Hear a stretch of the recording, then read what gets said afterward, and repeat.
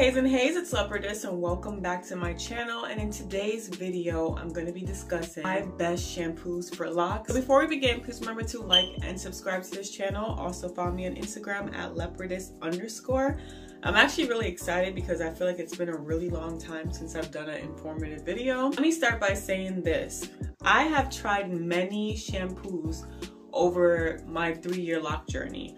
And there's been periods when I love some more than others, and then periods where I was just like, you know what, this really isn't it for me.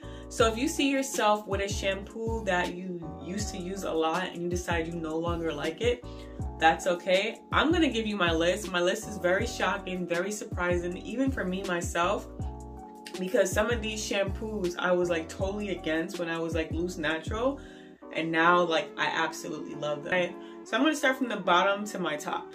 And if you guys currently watch my video, then you probably already know what my top shampoo is, but the second one may surprise you. So coming in at number 5 is the Argan Oil Moroccan Oil shampoo. So the reason why this is number 5 is because it's not my go-to at all, but if I have it, I will use it. So when I first had my locks, I used to ask questions because, you know, that's what you do. You see somebody with locks, you ask questions. Even now, people come up to me and they ask me questions about my locks, and I'm very happy and very excited to answer those questions. So I asked her what shampoo she used, and she told me she used the Argan Oil Moroccan shampoo. And I was like, that's interesting, you know what I mean? Because I didn't like that shampoo as a loose natural. I don't love it as someone who has locks now, but I don't think it's bad. What I think though about this shampoo is that it does provide a tad bit of moisture in your hair. So if you feel like your hair is really dry, I feel like this shampoo does help. It doesn't give me like a nice clean wash. I kind of prefer more of a stripping wash than a moisturized wash, but it depends on where I am. Like for example, right now I'm in Florida, but if I wasn't in Florida and my hair felt brittle, I might have been like, you know what, let me go to the Argan Oil Moroccan shampoo. That's gonna give me, you know, a little bit of moisture in my hair. It's not gonna take out too much. So that's why it's still on the list. It really depends on where you are, your environment, and how you're feeling. But I think it's not bad. Coming in at number 4 is the Neutrogena Anti-Residue Shampoo. So if you guys are new to the lock world, then you know that this shampoo is very popular. When I first started my lock journey, I would say like around the 1.5-year mark, I used the Neutrogena Anti-Residue Shampoo to help cleanse my hair when I felt like I had buildup or just stuff or muck that I was trying to get in my hair. And I feel like the anti-residue shampoo kind of coincides with the lower shampoos that I have on my list. I feel like they work good together. Like for example, maybe after you did something like the Argan Oil Moroccan shampoo, and next week you like, you know what, I feel like there's things in my hair, you might want to use like the Neutrogena Anti-Residue Shampoo to get out any extra residue. So that's why it's number 4 on my list. It's really good. It does help get residue out. Is it my favorite now? No, but I think it's definitely one of the things to have on hand because sometimes you just need it. You know what I mean? So I rate that pretty high. Good enough to make the list in my opinion. I would still use it. I have still used it. I have not bought a new bottle of it since my old journey, but like when people tell me like they have certain issues with their hair, I tell them go ahead and try the anti-residue shampoo just to help get some things out. So I would definitely say it's worth a try, but remember that this shampoo is just to help take things out. It's not really to wash your hair, so you can use another shampoo after it. Just a little food for thought, if I'm remembering correctly. So coming in number 3 on my list is Castile soap. So, like I have an interesting relationship with Castile soap. So when I first started my lock journey, I used Castile soap all the time. Castile soap was the rave. But now that I'm further in my lock journey, I don't really use Castile soap. What I have done is switch Castile soap to more of my body care than my hair care. I would rather not use Castile soap in my hair because sometimes, depending on certain factors, sometimes Castile soap can leave kind of a buildup. I'm gonna insert like a little video or something in here that basically explains why this happens. So I went to the Dr. Bronner's website to see exactly what the reason was that causes this buildup. So it says if you're still in the transition period, this might be product buildup. To help with this, try using a natural Bristol brush. So obviously for us, that's not an option. If you have hard water, it could be that the soap is reacting with minerals in your water and leaving a waxy film on your hair. In this case, you can use a water softening shower head or switch to using our bar soap, which seems to perform better in hard water conditions. So when I'm washing my hair up north, I believe that my water is much softer, but when I'm down south, the water is a little bit harder. So what I could do is buy a softening shower head, but I'm not going to.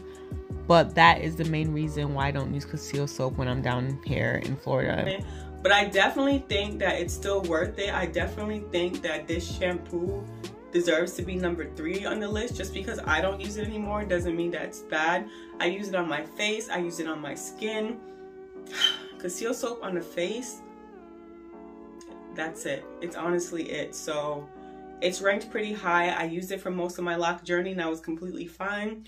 It's just something that I kind of grew out of, and something where I was just like, you know what? You know, it's time for a change. So now, I talked so much shit about this second shampoo. Like I hated this shampoo as a loose natural. I hated it. Sometimes my mom would use it to wash my hair when I was young. I hated this shampoo.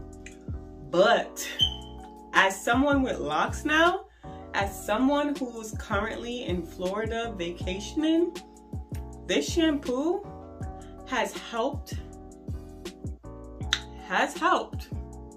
listening, so much. And I would actually put it up there with my number 1.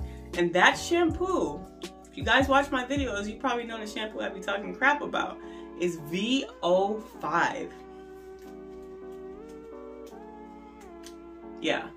So let me tell you my little history with VO5. So obviously, I don't know, when I was a loose natural, VO5 just didn't work well in my hair. It felt like my hair was crunchy after, you know what I mean? But when you have locks, it's different. Like it just feels right. So one thing I will say is that if you do use VO5, please be careful the type of VO5 shampoo that you pick up. You don't want to pick up a creamy formula or a formula that has conditioner in it. Be very careful. Read it. Read the back. Make sure there's no sort of cream. Make sure it's the one that gave my loose natural hair a crunch. But I'm down in Florida, and my number 1 shampoo, no stores are here that sell it, and it's not that deep. I'm not gonna order it. It's like, okay, this is an opportunity to try something else. Of course, my mom has some VO5 in her cabinet, and I said, you know what? I read it. I made sure it wasn't a creamy one because she had the creamy one too. When I tell you I washed my hair with it and it felt so good, I didn't have any buildup, no nothing. It felt so good. Like it just helped wash the sweat, and it just really felt good. My hair felt good. It felt clean. It felt refreshed, all for the price of $1. Okay, so I definitely was so surprised by this VO5, but make sure you guys use the right one. Make sure you guys don't use the one with all the creams and stuff in it, because you will regret it. But VO5, you surprised me. But definitely when I'm in Florida or a place that's really hot, a nice wash with a VO5. Whew. So now coming in at number 1. At number 1 is my Trader Joe's Tea Tree Shampoo. I absolutely love this shampoo. I love it. I completely love it. It's simple. I think it's like $2 at Trader Joe's, and it gets the job done. It leaves that nice tingly feeling, a nice wash, no buildup. You hear that? No buildup, no white stuff in my hair. Simple, easy, and it really, the way it washes kind of remind me of like the plain VO5, but I still prefer it above the VO5. I still prefer it, and that's okay. That's okay, because like I said, through your lock journey, you're gonna find different shampoos that you like more than the other. It's just about time. It's just about growth. It's just about trying different things. But luckily with lock journeys, it's not too expensive. But yeah, those are my top 5 shampoos. Number 1, Trader Joe's. Number 2, VO5. Absolutely love it.